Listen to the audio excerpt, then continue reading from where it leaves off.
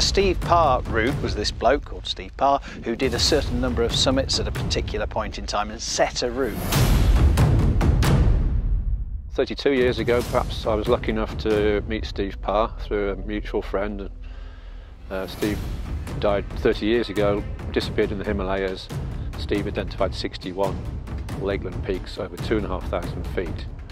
And he was the first person to do it, a stunning athlete, for 43 hours, I think. And then it was never really done for years.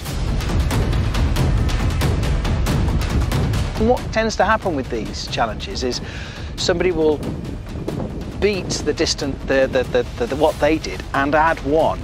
And that's happened a few times, and we're now at this point where there's 62 peaks to be done, which is a phenomenal number.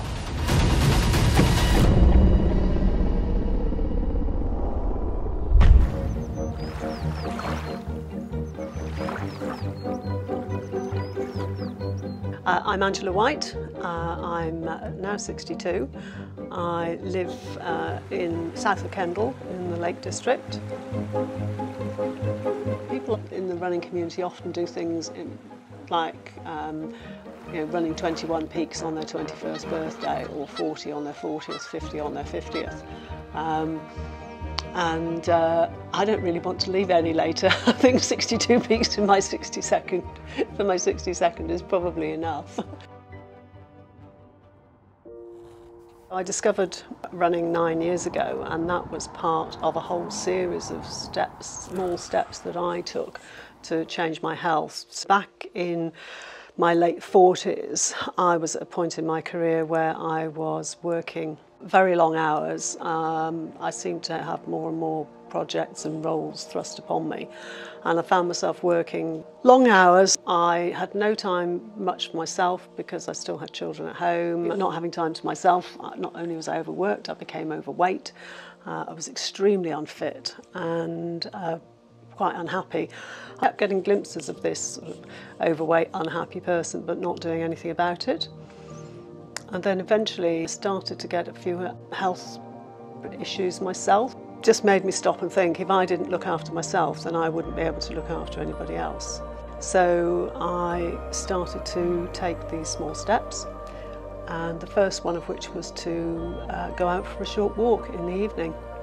And I felt incredibly guilty taking that time for myself. Where I live, kind of can't go anywhere unless you go uphill, so I was noticeably huffing and puffing just taking a short walk. But slowly over time I started to find that I felt a little bit better. Hello. Heat and humidity levels will be on the up again this weekend as we start to see increasing amounts of sunshine across the UK, and through the rest of today into tomorrow, more of you will see skies like we saw.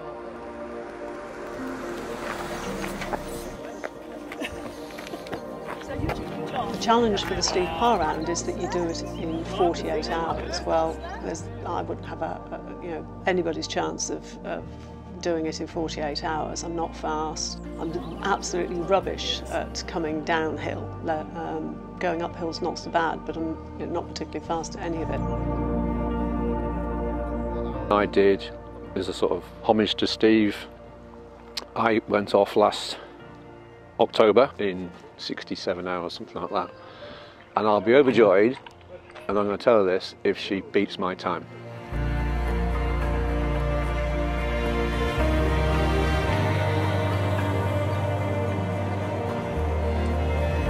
Running over 100 mile and 45,000 foot of climbing is quite a big challenge. It's a huge, huge undertaking. There's a massive amount of climbing. It's quite technical running. It's fast, in places. She's got to keep a good pace to get round in a reasonable time. She's starting the day on Sunday morning. She wants to finish by Tuesday evening. So just getting around the whole thing is just a huge endurance challenge. Here, though, there's a massive amount of climbing to do, and that's going to be difficult. Yeah, I just can't imagine doing what she's about to do. It's just amazing. Yeah. So Angela's training has not gone to plan because of the post-COVID kind of lockdown and unlocking. So she would tell you that she's not done enough, she's not had enough mountain time. She's fit, she's trained, but there's no substitute for being in the high mountains and on the rough terrain, and that has been difficult for her to get over recent months. Nice one, well done, 15 minutes up. Good job.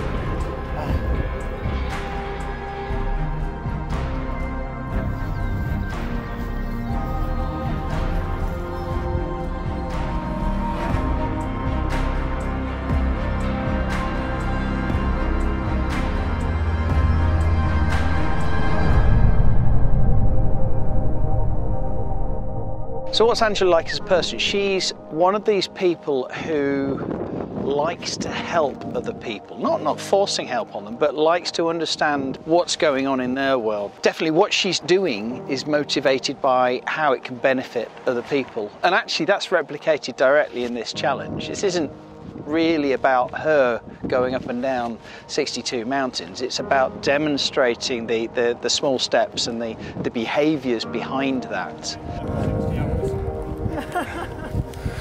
Yeah. Come on, Angela. I'm just having a drink. Oh, sorry. She's under pressure, you know. Most people would be satisfied just doing, one day of massive ultra running, but for her it's always got to be more, 2 days, 3 days, and yeah, I'm in awe, I suppose. Quite as warm as forecast. Thank you. Famous. Somebody primed them. It's done. 59, what's it, 59 to do? Thank you. It's an interesting sport crew because there's some very dedicated people obviously doing the with her at all times, but also there's a lot of groundwork goes on the roadside, but also we're trying to be quite low impact with it. There's a lot of logistics goes on behind the scenes, and she's done a lot for other people. I've done stuff for her when she did joggle, and as did Mel on Mel's Wainwright, so it's a reciprocal thing that we all do. I wouldn't be able to do it if it weren't for the people that are, for whatever reason, choose to support me. I've made some really good friends. Thank you so much. It's been an absolute blast. Really enjoyed it. No problem. Enjoy the next section. Keep it going fast, Angela. We'll see you tomorrow morning. Very determined, very scientific and analytical. I've never known someone who prepares so well. If you think back to 2 years when she did joggle, so running 800 miles on the flat on tarmac, this is the opposite of 100 odd miles up and down. So she recovered from that, took her time to recover. As I say, she applies herself and she's gone out and recce'd and trained specifically for ups and downs. So 2 years ago, 3 years ago, no hope in hell's chance of doing this, because to be honest, it's pretty crap on the rough ground. But she's gone on and put that time and effort in and worked at her weaknesses, and that is Angela.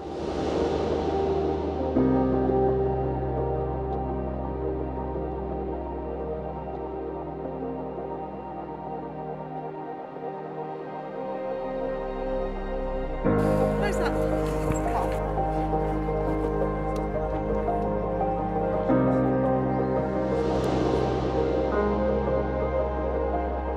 Up the toes are feeling a bit uncomfortable, but that's part of the course. I'm feeling very, very full because I've been force-fed and force-watered for the last, however many hours it is.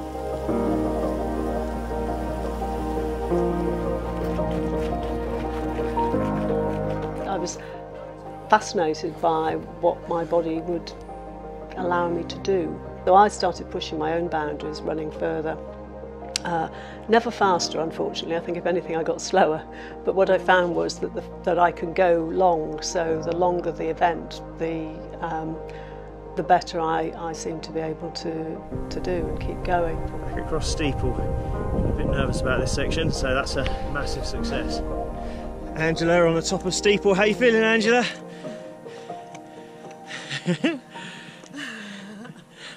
Feeling good? I've got jelly legs. Wow, but look at that! What a spot! Angela's biggest challenge so far is probably the sleep deprivation. You know, she's going well, but she's getting tired, which we all knew she would, I think. Morning, Angela. How are you feeling? You're looking wonderful there. You are.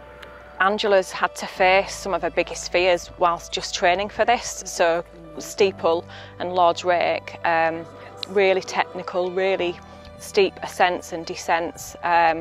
So she's had to face those fears already on the recce's, and she knows what's coming, so she's got to get through them again.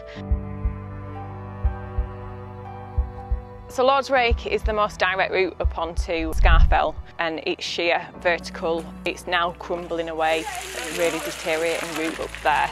And Angela is real fearful of sort of steep edges, open spots where she can see how, you know, the drop below.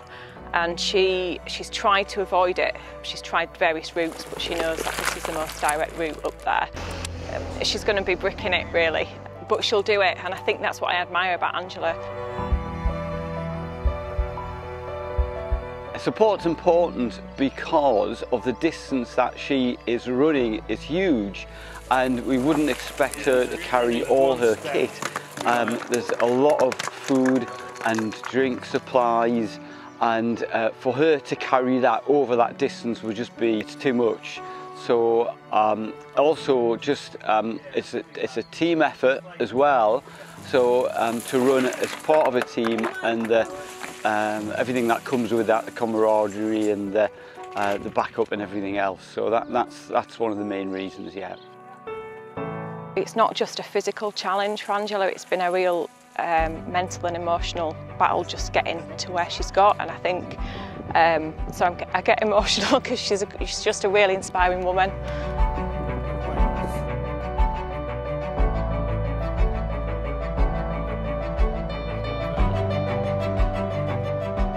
She's a gutsy old lady. Don't tell her that.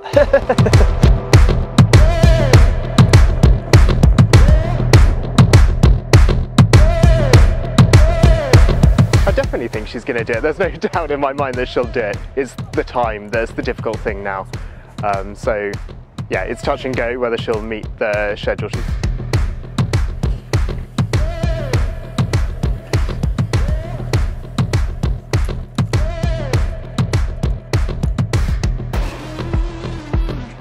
Running downhill trot. How are you feeling, Angela? I'm fine. I'm just thinking this is a heavy hill. This is a brutal route. It really is. It's just a difficult route. There's lots of other rounds and so on that people do, and they tend to skip along the ridges quite nicely, joining the dots. This one has to, because of the nature of the challenge of the highest, specifically the highest, it's missing various peaks and having to loop back round to pick them up, others up, and it's torturous. It really is a difficult route. My thermoregulation's gone. I've had my flipping clothes on and off so many times. So, but mind you, it's been absolute. You know what it was like on Weatherland this morning? Yep. It's like that on Fairfield. Absolute shocker. And it started raining.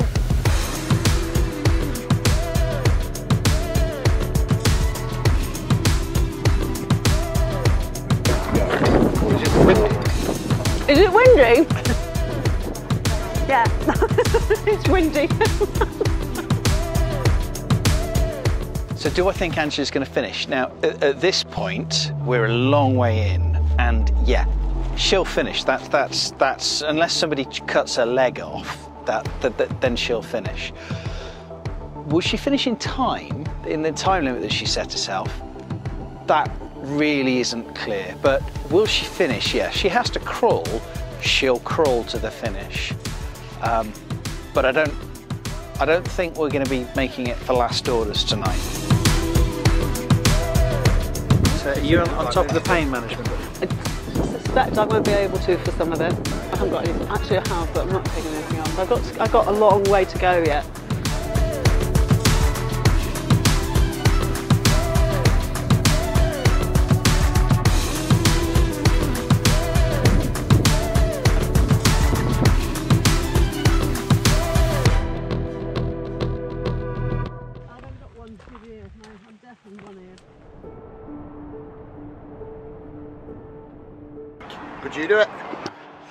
I don't know.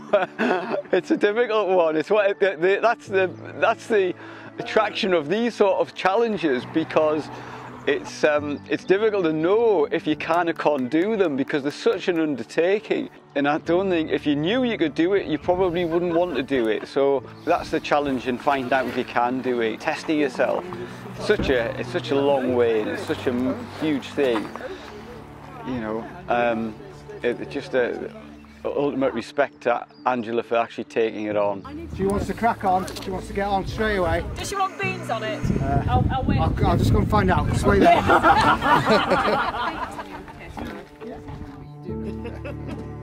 Whatever it is you want to do, it may not look like it would have done when you were in your 20s, 30s, or even in your 40s, but you can still do it.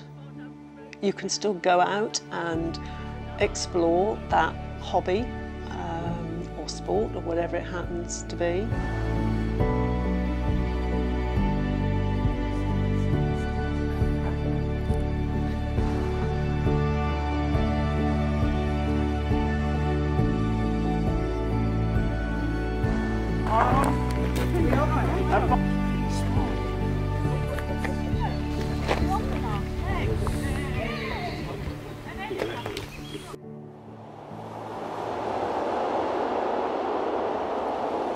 I'm very, very concerned about the state I'm in and how much moving in this wind is taking out of me. I've tripped loads of times.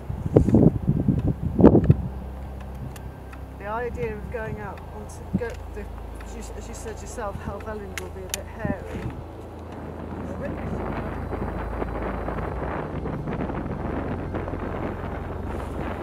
I'm feeling extremely tired. I'm feeling so tired that I know that my batteries are down to about 2 or 3%. If I were some sort of device, which means I've got just enough left to know that if I don't stop now and charge them up a little bit, everybody's going to be in trouble. It's not ideal. Far from ideal. The wind is terrific. Where else would you rather be, yeah? Up here with those two.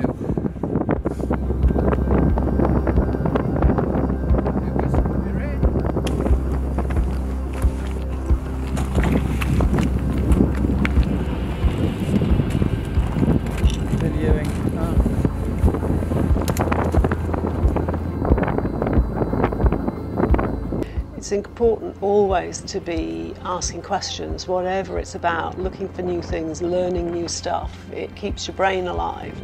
I'm curious about what my body will deliver for me. And so I keep pushing the boundaries to see, you know, some people would say, well, you know, you're trying to break yourself. No, I'm not trying to break myself. I'm just trying to see what we can do.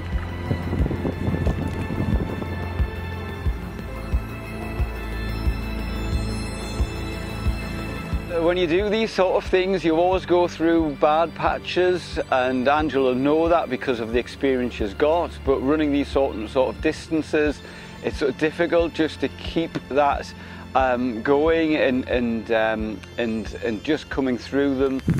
I'm not sure I'm going to be able to do it. Okay, if you've not got the flexibility, the other options are actually more difficult, that's all.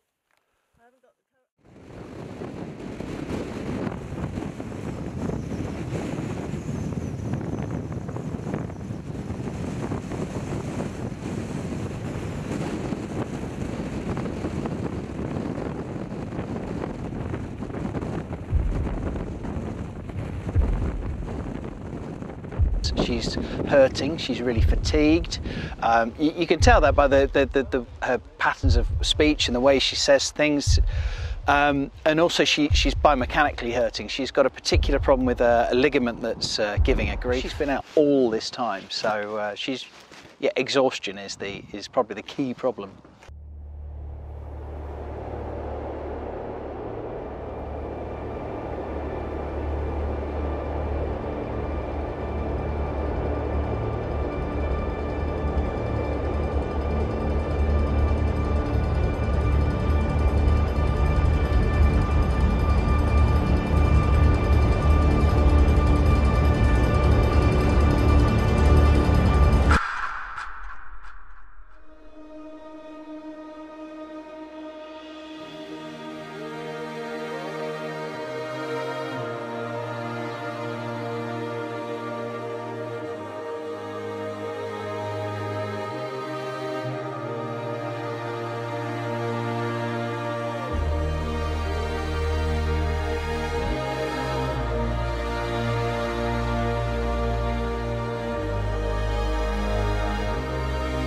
from the conversations I have with some people, it seems that they see retirement as a time to slow down, when in actual fact at 60 or 65, if you were to look at what your life expectancy is at that point, certainly for me, my life expectancy at 62 is another 25 years, which is a whole career's worth of years. I don't plan to sit down and slow down and relax when I've got 25 more years that I can be doing things that give me pleasure, that can support other people, that can continue to contribute to society.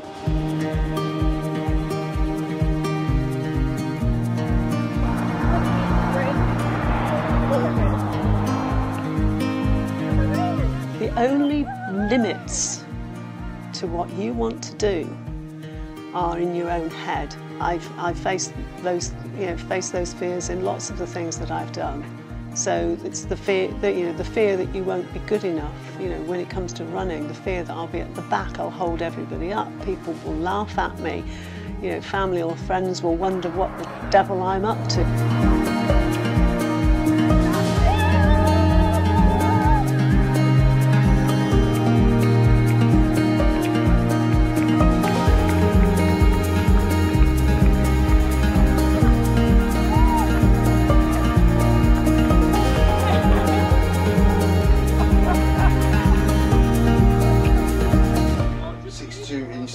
Second year, 62 peaks in 62 hours.